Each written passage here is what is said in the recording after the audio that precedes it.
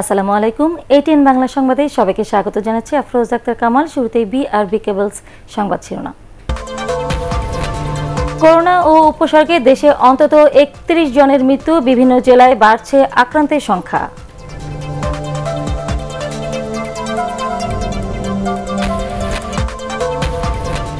Corona পরিস্থিতিতে দেশে বেড়েছে চুরি, ছিনতাই, খুন ও ধর্ষণ।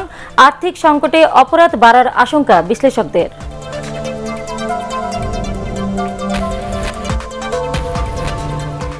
চট্টগ্রামে কোভিড, নন কোভিড রোগীদের চিকিৎসায় বেসরকারি উদ্যোগে চালু হচ্ছে ৩টি ফিল্ড হাসপাতাল।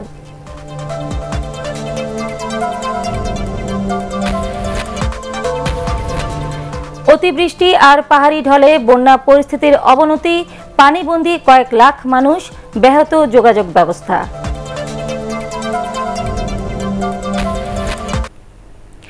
শুনছিলেন বিআরবি কেবলস সংবাদ শিরোনাম। এবার বিস্তারিত। সারা দেশে উদ্বেগজনক হারে বাড়ছে করোনা ও এর উপসর্গ নিয়ে মৃত্যুর সংখ্যা। গত ২৪ ঘন্টায় দেশের বিভিন্ন এলাকায় করোনার ২১ এবং এর উপসর্গ নিয়ে ১০ জন মারা যাওয়ার খবর পাওয়া গেছে। এর মধ্যে কুমিল্লাতে উপসর্গ নিয়ে মারা গেছে ৬ জন, সিলেটে এক চিকিৎসক এবং মানিকগঞ্জে মারা গেছেন এক পুলিশ কনস্টেবল। প্রতিনিধিদের তথ্য ও ছবি নিয়ে বিস্তারিত জানাচ্ছেন মইনুল আহসান। কিছুতেই নিয়ন্ত্রণে আসছে না করোনায় মৃত্যু ও আক্রান্তের সংখ্যা। ২৪ ঘন্টার ব্যবধানে কুমিল্লা মেডিকেল কলেজ হাসপাতালে করোনা উপসর্গ নিয়ে প্রাণ গেছে ৬ জনের। এদের মধ্যে ৪ জন পুরুষ ও ২ জন মহিলা। এ পর্যন্ত এই হাসপাতালে করোনা ও উপসর্গ নিয়ে মারা গেছেন ১১৮ জন। জেলায় করোনায় আক্রান্ত ৩,০৭৪ জন। সিলেটে করোনায় ৩ জন ও উপসর্গ নিয়ে মারা গেছেন ওসমানী মেডিকেল কলেজ হাসপাতালের মানসিক রোগ বিভাগের অবসরপ্রাপ্ত অধ্যাপক ডাক্তার গোপাল শঙ্কর দে। নগরীর একটি বেসরকারি হাসপাতালে তিনি মারা যান। সিলেট জেলায় নতুন আক্রান্ত ১১০ জন। চট্টগ্রামে করোনায় প্রাণ হারিয়েছে আরও ৪ জন। নতুন করে শনাক্ত হয়েছে ৬৪ জন। এ নিয়ে চট্টগ্রামে করোনায় আক্রান্তের সংখ্যা দাঁড়ালো ৭,৬89।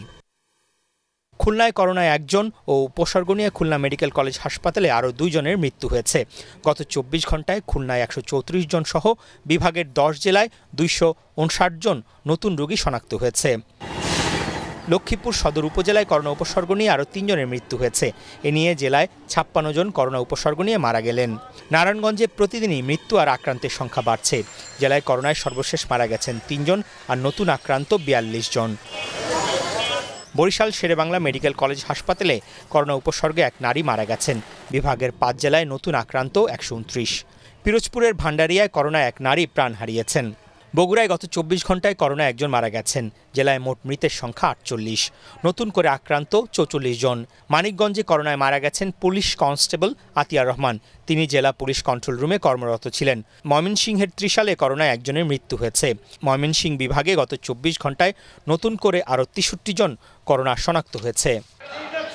এদিকে ব্রাহ্মণবাড়িয়ায় ৬০, রাজবাড়িতে ৫৭, রংপুরে ৩২, পটুয়াখালী ৮, নেত্রকোনায় পুলিশ স্বাস্থ্যকর্মী সহ ১৬ জন এবং শরীয়তপুরে ৫৯ জনের করোনা শনাক্ত হয়েছে। মইনুল আহসান, ATN বাংলা। সাধারণ ছুটি বা লকডাউনের সময় ঘরবন্দি মানুষের সাথে অপরাধও অনেকটা বন্দী ছিল। তবে এখন আবারও বেড়েছে চুরি, ছিনতাই কিংবা খুন, ধর্ষণের মতো ঘটনা। পুলিশের রেকর্ডে এসব তথ্য পাওয়া গেছে। অপরাধ বিশ্লেষকরা বলছেন, অর্থনীতির সাথে অপরাধের সম্পর্ক আছে। মানুষের উপার্জন না থাকলে এসব ঘটনা আরও বাড়তে পারে। আরও জানাচ্ছেন মাহবুব কবির চপল। সাধারণ ছুটি বা লকডাউনের সময়ের পত্রিকাগুলোর শিরোনাম দেখছিলাম, যেখানে বেশিরভাগ জুড়েই ছিল করোনা ব্যবস্থাপনা আর সতর্কতার খবর। তবে লকডাউন তুলে নেওয়ার পর আবারও অপরাধের খবর শিরোনাম হতে শুরু করেছে। এর মধ্যে দেশ জুড়ে আলোচনার সৃষ্টি করে মাত্র ৪৩,০০০ টাকার জন্য বন্ধুকে বাসায় ডেকে ৩ টুকরো করে হত্যার ঘটনা।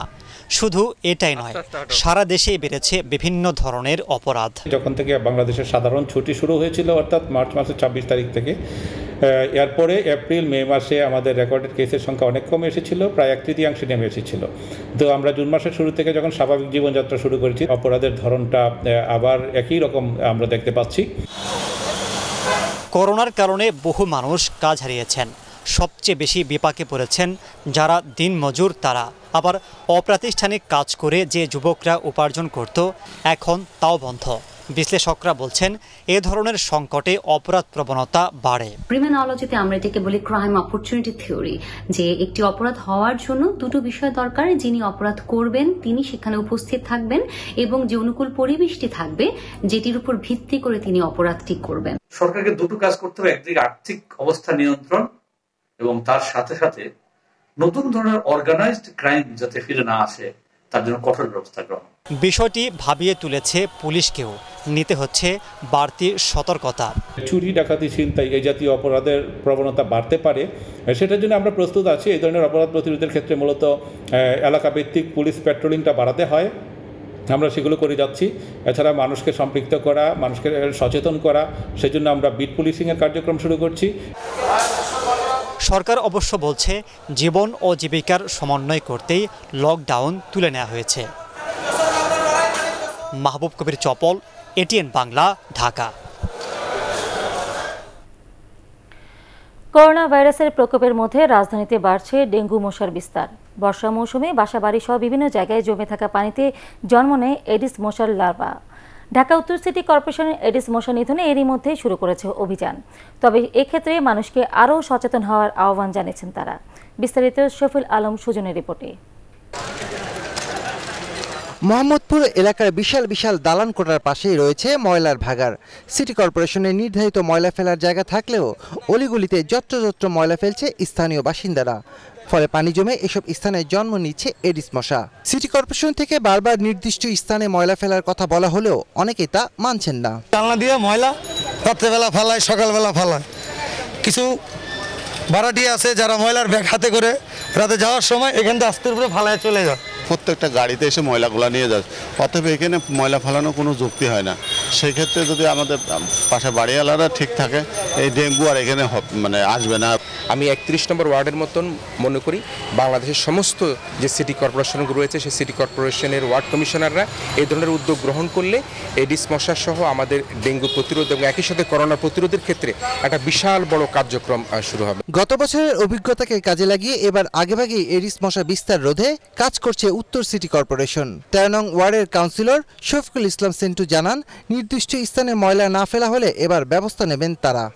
এটার জন্য প্রতি জুম্মায় আমি মসজিদের খতিব সাহেবরে দিয়া অ্যানাউন্সমেন্ট করতেছি যে পিছনে ময়লা ফেলবেন না, তারপরও ময়লা ফেলতেছে। এই মিরপুর মোহাম্মদপুর যে মেথড প্যাসেজটা একদিকের মিটিংয়ে যেহেতু পাশ হয়েছেন, সুন্দর একটা পরিবেশ করবেন, তখন ময়লা ফেললে যারা ফেলবে তাদের বিরুদ্ধে আইনগত ব্যবস্থা নেওয়া হবে। সুস্থ সুন্দর নগর গড়তে শুধু সিটি কর্পোরেশন নয়, নাগরিকদের আরও দায়িত্বশীল হবার আহ্বান সচেতন নাগরিকদের। শফিল আলম সুজন, ATN বাংলা, ঢাকা।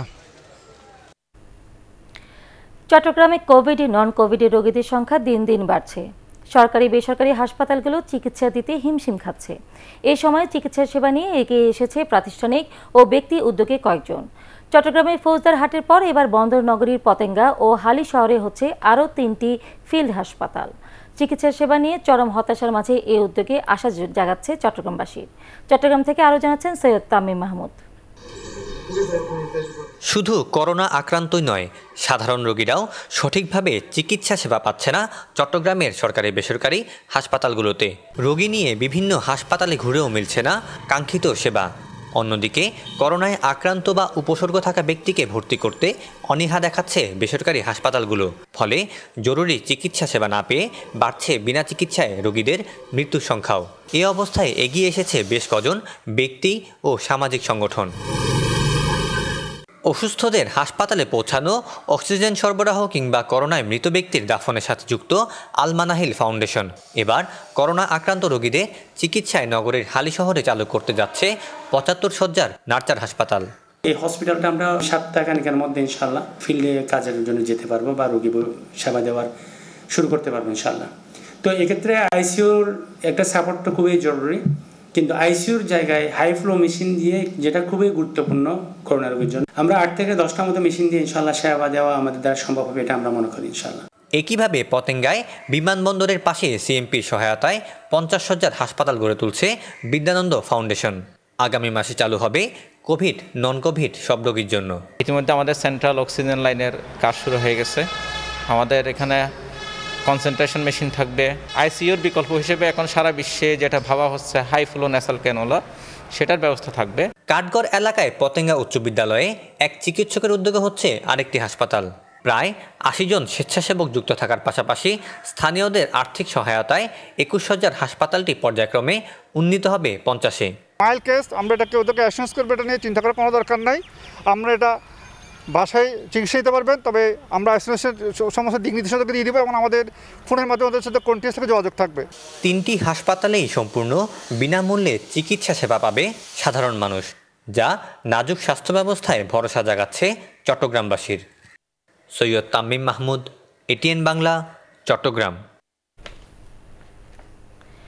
স্বাস্থ্য খাত সহ সকল অনিয়মে জড়িতদের দলীয় পরিচয় থাকলেও কোনো ছাড় দেওয়া হবে না বলে সতর্ক করেছেন আওয়ামী লীগ সাধারণ সম্পাদক ও সেতুমন্ত্রী ওবায়দুল কাদের। দুর্নীতি রোধে প্রধানমন্ত্রী জিরো টলারেন্স নীতিতে অটল বলেও জানান তিনি। রাজধানীর সরকারি বাসভবনে গণমাধ্যমকে তিনি এসব কথা বলেন। এ সময় উত্তরবঙ্গ সহ কয়েকটি জেলায় বন্যা দুর্গতদের পাশে দাঁড়াতে নেতাকর্মীদের প্রতি আহ্বান জানান দলের সাধারণ সম্পাদক।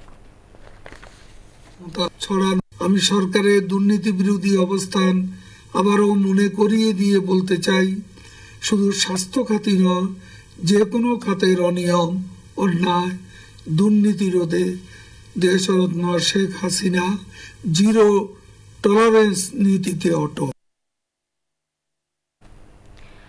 অতিরিক্ত বৃষ্টি আর উজানের পাহাড়ি ঢলে অবনতি হচ্ছে দেশের বন্যা পরিস্থিতির। দুর্ভোগে পানিবন্দী কয়েক লাখ মানুষ। অস্বাভাবিক পানি বৃদ্ধিতে ব্যাহত প্লাবিত অঞ্চলগুলোর যোগাযোগ ব্যবস্থা। এরই মধ্যে দুর্গত অঞ্চলে পানিবন্দী মানুষকে নিরাপদ আশ্রয়ে সরিয়ে নেওয়া হয়েছে। দেশে বন্যার বর্তমান পরিস্থিতি নিয়ে আরো জানাচ্ছেন জাহিদুল আলম। কুড়িগ্রামে বন্যা পরিস্থিতির দ্রুত অবনতি ঘটছে।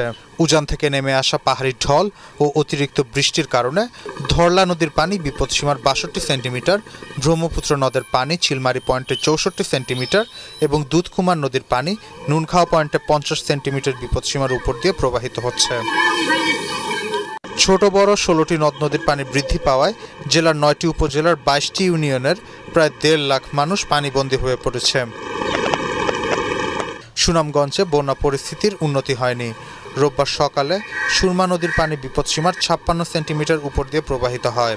ভারতের মেঘালয় থেকে নেমে আসা জাদুকাটার পানি বিপদসীমার ১৩৩ সেন্টিমিটার উপর দিয়ে প্রবাহিত হয়ে জেলার তাহিরপুর, বিশ্বম্ভরপুর, ছাতক ও দোয়ারা বাজার উপজেলা সহ বিভিন্ন অঞ্চল তলিয়ে গেছে।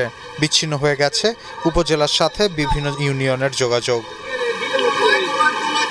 জামালপুরে যমুনা ও পুরাতন ব্রহ্মপুত্র সহ অন্যান্য নদ নদীর পানি দ্রুত গতিতে বাড়ছে। গত ২৪ ঘন্টায় যমুনার পানি বাহাদুরাবাদ ঘাট পয়েন্টে ৩২ সেন্টিমিটার বৃদ্ধি পেয়ে বিপদসীমার ৪৯ সেন্টিমিটার উপর দিয়ে প্রবাহিত হচ্ছে। এতে প্লাবিত হয়েছে ইসলামপুর, দেওয়ানগঞ্জ, মাদারগঞ্জ ও সরিষাবাড়ি উপজেলার ১৫টি ইউনিয়নের নিম্নাঞ্চল। পানিবন্দী হয়ে পড়েছে অন্তত ১০,০০০ মানুষ। এদিকে সিলেটের বিভিন্ন পয়েন্টে উজানের পাহাড়ি ঢলের সীমান্তবর্তী কোম্পানিগঞ্জ, গোয়াইনঘাট, জৈন্তাপুর ও কানাইঘাটে বন্যা দেখা দিয়েছে। জাহিদুল আলম, ATN বাংলা। এবার জানাবো শেয়ার বাজারের খবর।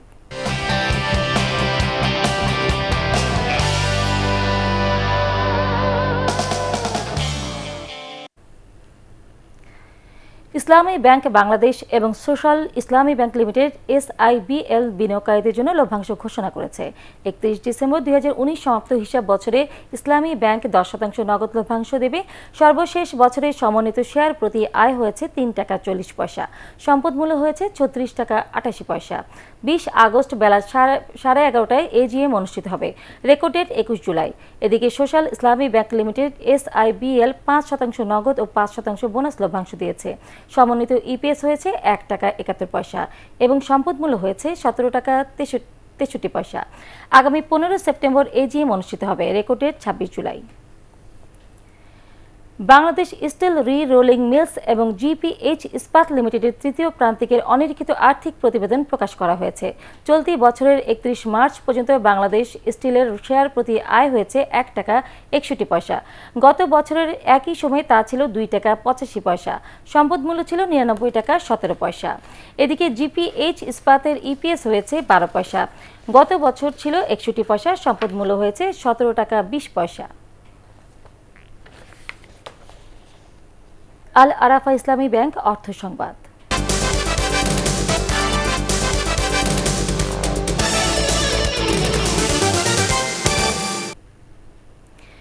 সাতক্ষীরার কাকডাঙ্গা সীমান্ত এলাকা থেকে 4 কেজি 540 গ্রাম সোনা উদ্ধার করেছে বিজিবি।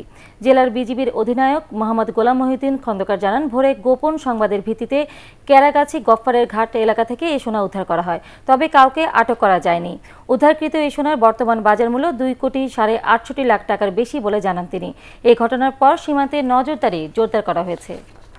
স্ট্যান্ডার্ড ব্যাংক বাণিজ্য সংবাদ।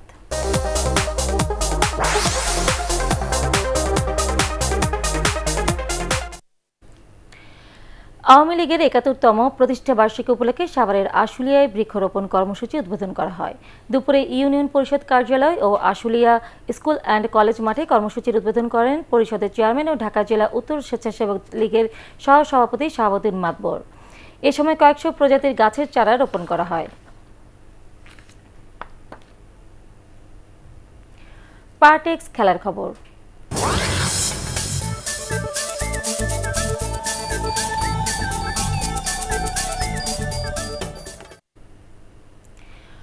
দুইবার এগিয়ে গিয়েও জয় পেল না বার্সেলোনা।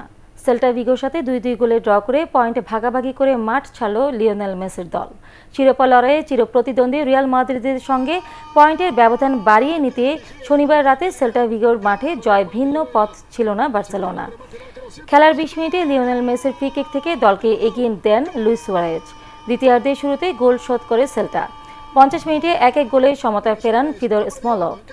67 মিনিটে সুয়ারেজ আবারও বার্সেলোনাকে এগিয়ে দেন। শেষ করার আগে বিআরবি কেবলস সংবাদ শিরোনাম আরও একবার। করোনা ও উপসর্গে দেশে অন্তত 31 জনের মৃত্যু, বিভিন্ন জেলায় বাড়ছে আক্রান্তের সংখ্যা।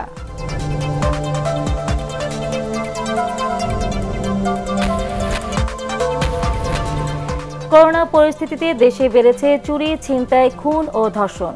আর্থিক সংকটে অপরাধ বাড়ার আশঙ্কা বিশ্লেষকদের।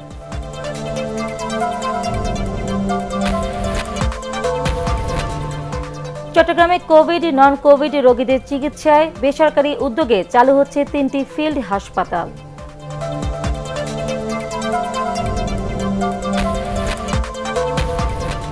অতিবৃষ্টি আর পাহাড়ি ঢলে বন্যা পরিস্থিতির অবনতি, পানিবন্দী কয়েক লাখ মানুষ, ব্যাহত যোগাযোগ ব্যবস্থা।